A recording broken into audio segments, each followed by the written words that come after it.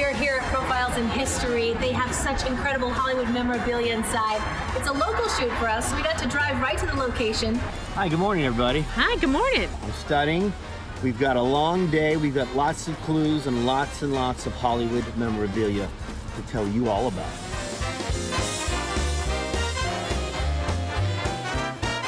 I'm gonna hold a piece of history coming up in a clue on Jeopardy.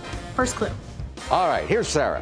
Unseen in The Wizard of Oz, an elastic chin strap kept the iconic hat on Margaret Hamilton's head during her flying sequences as this character. Got my nails done for the Profiles in History. I'm holding Bobo from the Hunger Games. Such a cool job. The place is loaded with items. It's a little scary, even at this size. This is the chariot that Charlton Heston rode in during Ben-Hur. Oh my goodness, are those Judy Garland shoes? And is Sarah holding them without gloves? They are awesome, and they are something that is being auctioned off, but they're actually from the movie Night at the Museum.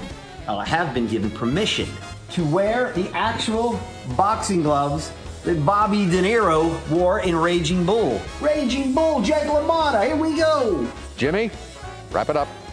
Theatrical blood remains on these leather boxing gloves worn by Robert De Niro in his Oscar-winning performance in this film. That's a wrap on Profiles in History. Pretty cool day. Lots of cool stuff. I think if I had to pick a favorite, my favorite would be the hat, the Wicked Witch hat. That was pretty cool. If you had to pick one favorite, what was yours? Bobby De Niro for sure. All right. Bye-bye.